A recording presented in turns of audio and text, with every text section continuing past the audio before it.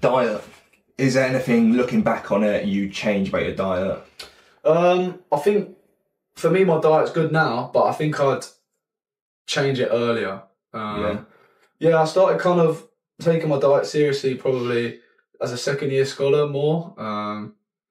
And for me, the change that it's given me is massively like. What's that? Just like eating the right sort of stuff before, Yeah, or just like overall, just like. I think overall, like throughout a week, just fueling yourself properly to then obviously go and play consistently and consistently well. Really, I think before I really took advantage of the nutritionists and people like sports scientists and really asked them and put a plan together for me.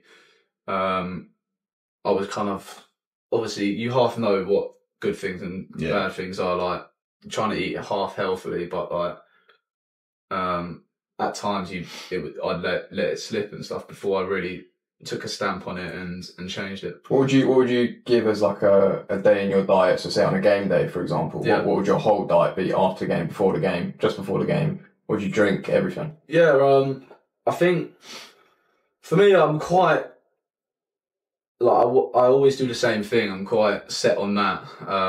You like a routine? Yeah, I like a routine. Yeah, so wake up, obviously, smash a litre of water. I normally put electrolyte in it actually, like a little one or something like that, like an SIS one. Yeah, so I have one of them.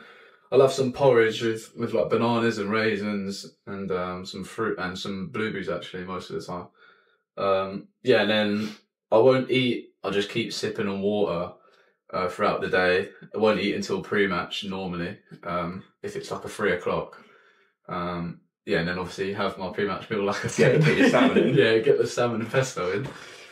And then obviously before game, drink another electrolyte tablet.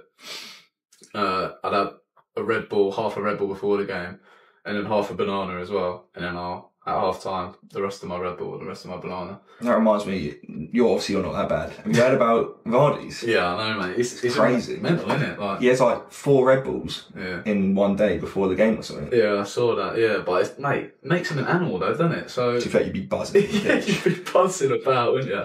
And then what about after the game, like straight after recovery, or what are you doing to eat? Yeah, so obviously play the game, and I normally have a protein shake with a cherry juice. I don't really, obviously, if I'm honest, like, I don't massively know what it does, but I've been given it before and it's worked for me. So yeah, so I have that, and then obviously have a big protein like dinner-ish after the game. And to be fair, mostly after the game, if I want to smash some ice cream or something, I might do. Treat yourself. Yeah, if we win. So that's sort of linked on to my next one. Talking about recovery, obviously diet will be a lot. Yeah. Like it'll sort of interlink.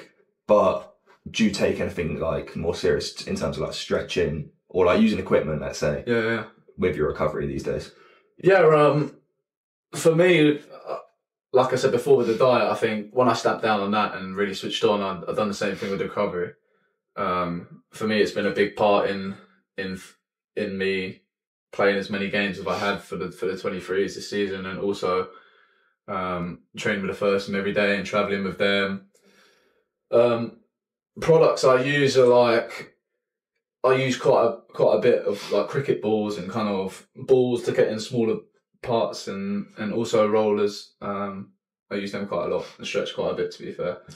For me, it's good as a goalie. Do you go in like the sauna or like ice bath every day? Yeah. So specifically, I quite like to go in the sauna quite a bit because it gets you sweating, kind of. I feel dizzy afterwards. It's meant to be good for you, isn't it? Yeah. I feel good afterwards, and then for me, like, it depends on the day with ice baths, but recovering after a game, I do obviously hot and cold. So I'll do like 2-3 minutes in the cold, which is like 8 to 10 degrees, and then 2-3 minutes in the hot, which is normally like 30 something degrees. So the contrast is good, I think, and it really helps me. And then also, yeah, obviously the sauna, the ice bath, and also I just stretch loads, to be fair.